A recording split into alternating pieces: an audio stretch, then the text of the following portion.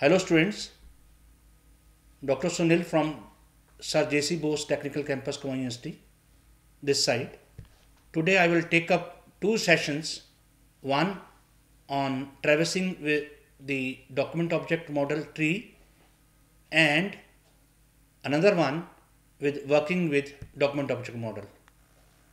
So here in first lesson we will be learning about document object model traversal. So in my earlier sessions, you came to know, you have learned about what is document object model tree. Here, tree means here web document is being listed in the form of tree. If we look at the different elements of HTML, you'll find how this tree is being done over there. So different elements are there, h1, paragraph, in body section, in head we have title, style, etc. So if we look at this structure of tree, this is actually how this tree is being, there are various branches are there, stems are there, and different attribute of HTML elements are there. Now, in previous section, we have discussed about types of document object model nodes. So, we learnt about there are different types of nodes are there. One is element nodes, which can have children and their attributes, and text node, which is having text in the block element, and the attribute nodes, which cannot have children. Here attribute can be have text attributes, they are children in element. Now if you look at this one of the example, this paragraph, here there is a link, a tag is there, a element is there. Now how do we traverse? What do you mean by traversing the document object model tree? Traversing means selecting one element from a neighboring element. And here this also describes how to navigate, how to move tree-like structure of DOM. Now again we come to know what is DOM or document object model traversing. It's DOM is a tree-like representation of the HTML document. This document object model provide programming interface to interact with the website using JavaScript. Basically, JavaScript don't understand HTML code. It always understand the HTML document only through document object model. So every item in the document object model is known as node. And this node DOM document object model allow us to manipulate HTML document structure, content, and its style. DOM traversal, which is also called walking or navigating the document object model. It is an act of selecting nodes in the DOM tree from other nodes. So we can traverse, we can move forward, we can walk in different direction, like downwards, we can move sideways, we can move upwards. Now first one, traversing downwards. There are two methods to traverse downwards. One is query selector, another is query selector or query selector all. The another property, another method which is used to traverse downward is called children. Now let us discuss one by one these methods. First one is query selector or query selector all. So if we want to traverse, if we want to navigate specific element, then we use query selector or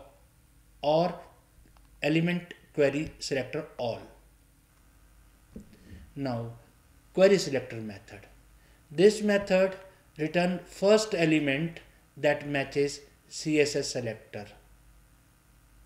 For example, if we want to find the first paragraph element, if we look at this program, there is a heading, three headings are there, H1, H2. Now P, this is a P element, P, this is a P element, there is another one more paragraph is there, script is closed, then document dot query selector P, style background color red. Now this will give us the red color on the paragraph text. If we look at this, because we are adding the red color to the first paragraph only. Now second method, the query selector all. This method returns element that matches CSS selector. It returns node list since this all is there, and it will give us syntax error in case of selector is invalid.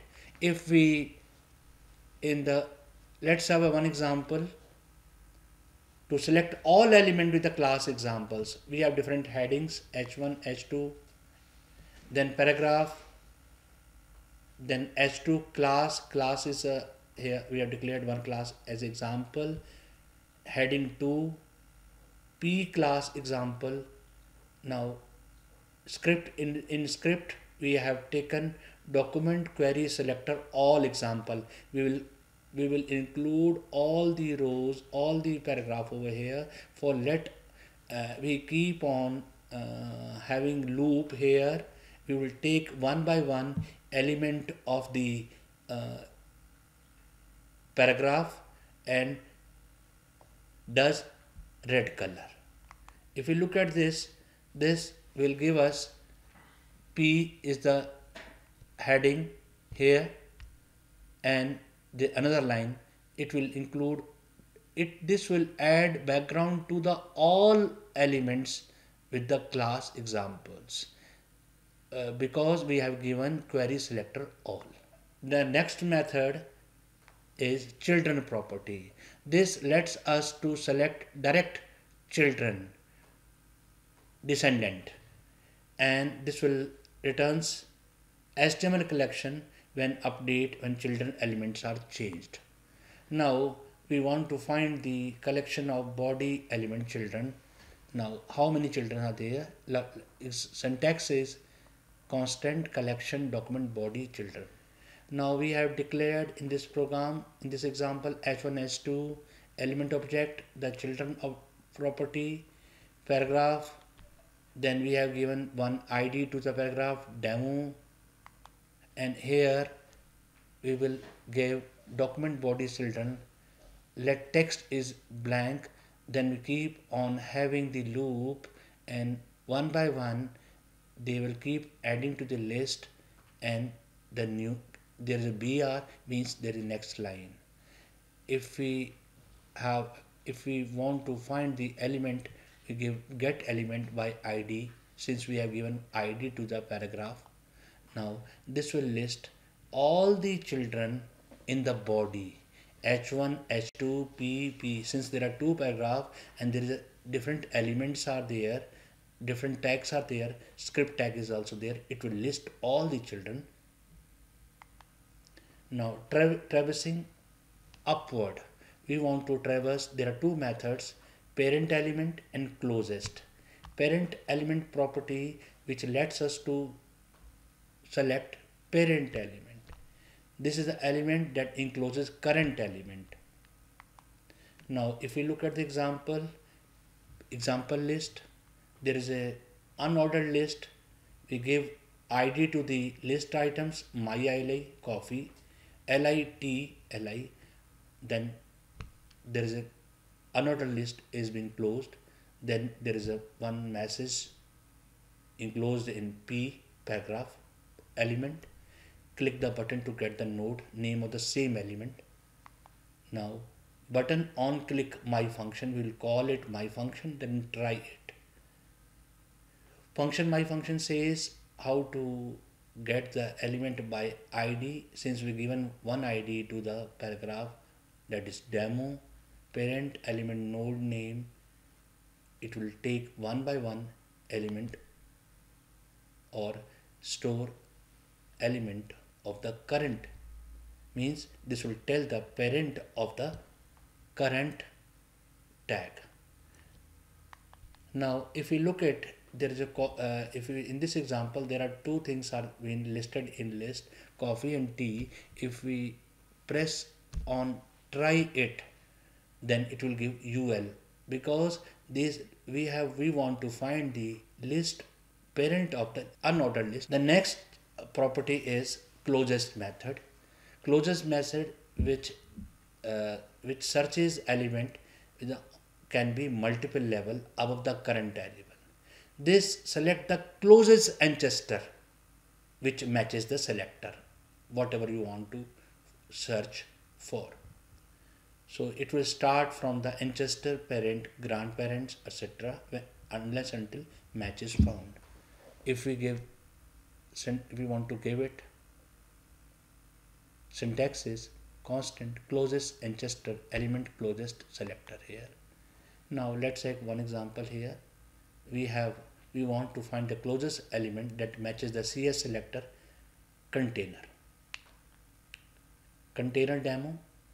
There we have given one cascade style sheet over there.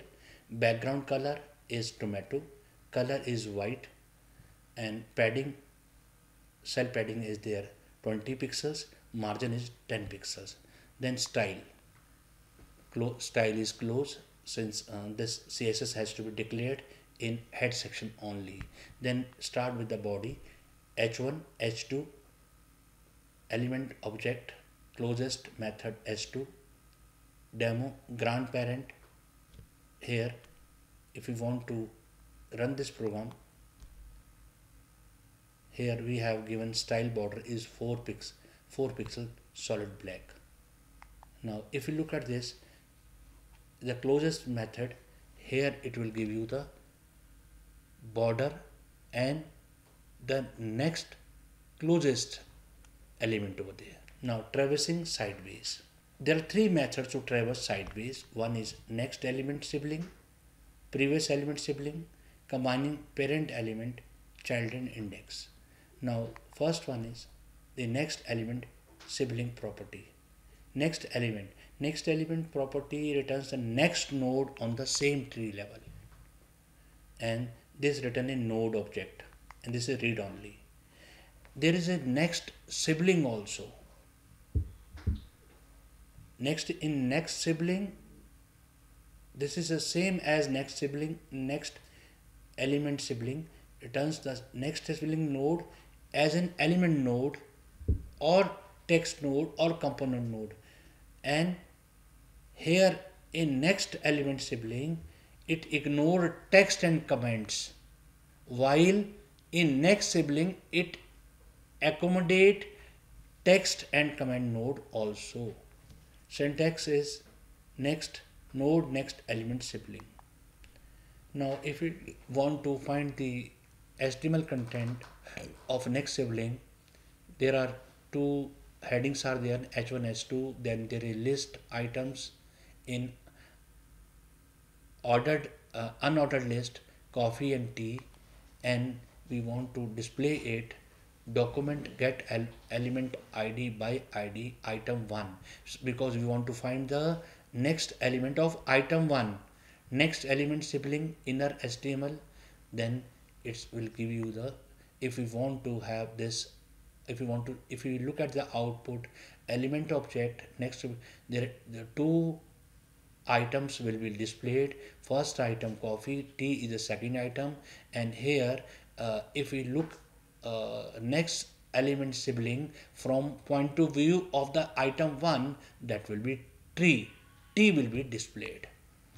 Now previous element sibling, this element will this will return the previous element in the same tree level, and this will immediately prior to the specified one in the init parent children. It will return us a node object.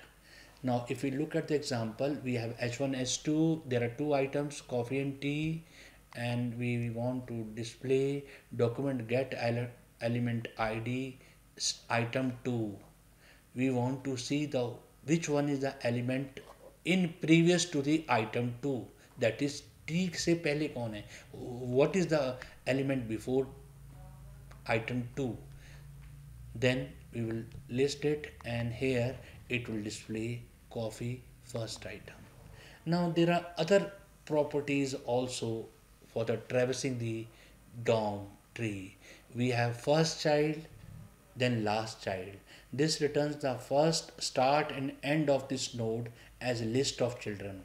Child node, this will display all the children of the HTML collection list. Next sibling, neighboring nodes with the same parent. Previous sibling, parent node, this will display the current element that contain this node. Now first child, this first child is used to return the first child node of the parent node element. It is read only, it will always return element node. Then if we look at the example, we have two headings, H1, H2, div, we have given division tag with the ID my div. There are two paragraphs, P second child, P with the fourth child. P node of the my div is first child is. We want to find the node name of the my div. And we have given ID to the paragraph, that is demo. Here white space between element is considered as text nodes. This is a first child. So now there is one more paragraph. The first, third, fifth child at my div is text node. This is message to be displayed. The first, third, fifth child will be my div. Then let text document get element by ID my ID first child name. This will display paragraph, second child, first two paragraph will be listed. Then node name of the my div is child is text.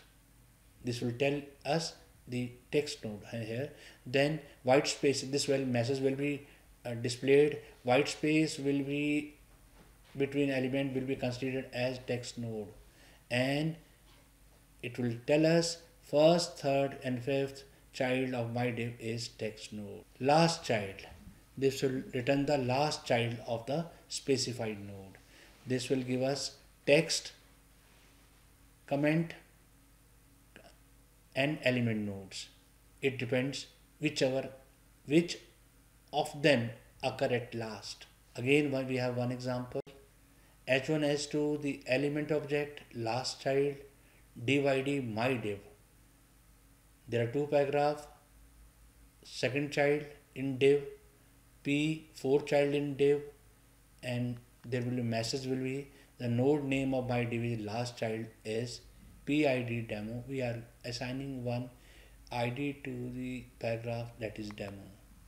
Again message white space between the text node will be considered as text node. In this example, the first, third, fifth child of the my div is text node.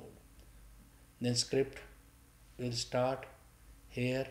Document get element by ID my div last child node name. Document get element ID demo dot inner HTML text.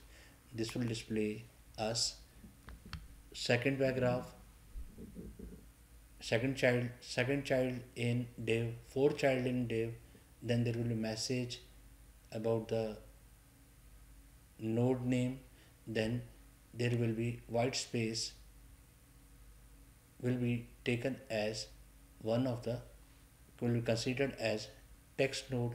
Then last element will be get printed over there. The child node property. In child node property, it will return collection of node child node in the as a node list object. This is nothing collection of elements which are sorted in HTML. Here text is considered as nodes and comments are also considered as nodes. This property is read only. Again we have a select ID, we have given my select, size is 4.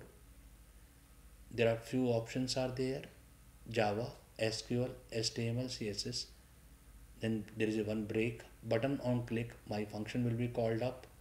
Then we have assigned demo to the paragraph. Function my function says variable C document get element by ID my select. It will keep on selecting one by one element and store in the list. Child nodes document get element by ID demo inner list, and it will store one by one, and it will give us different example output over here. It will store us Java, SQL, HTML, CSS in one list. Next sibling. Next sibling, this is will return the next node on the same tree level. It will return us node object. There are two headings are there, H1, H2. Unordered list, we have given ID to the list items, item 1, that is coffee, first item. Another, we have given ID item to the list next element, that is T, second item. Then there will be HTML content to the next item, first item is, this will display the content. And here we have given demo to the demo ID to the paragraph. Then strong is for making bold. Then white space between element considered text node, because this is a next sibling and it is not next element sibling. In this, white space between the element will be considered as a text node, but in case of next element sibling, they are not considered as text node. Now there is one more paragraph message is there. To add white space between two li item, the result will be undefined.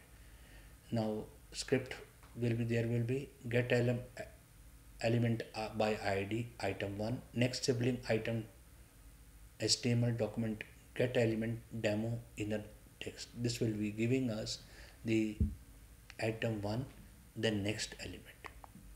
Now if we look at this, coffee, there are two items in the list, but then there will be a message due to the paragraph. Then it will select, since we have given coffee as a item 1 ID,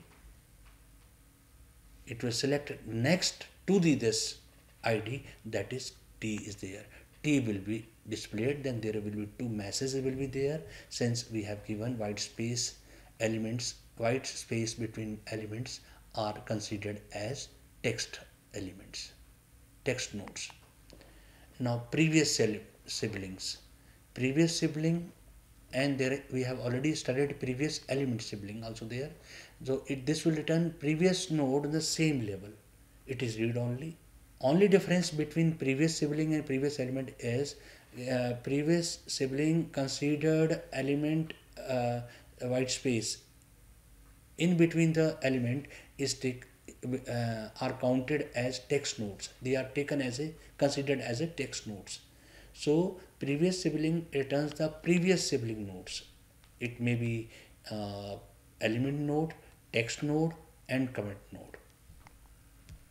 Now let's take an example for the previous sibling property. H3, the previous sibling property in JavaScript. Given example list, if we look at this, there is an unordered list. We give ID to the list item, first item, that is item 1, that is HTML first. Then another is item 2 to CSS. Then item 3 ID to the JavaScript third. Then we give jQuery fourth, the item 4 ID is there. Then there is a one message. Then we call my click button. Now if we look at this, we call the document, we call the my functions, and in respect to the item 2, we want to previous sibling, the get element by id.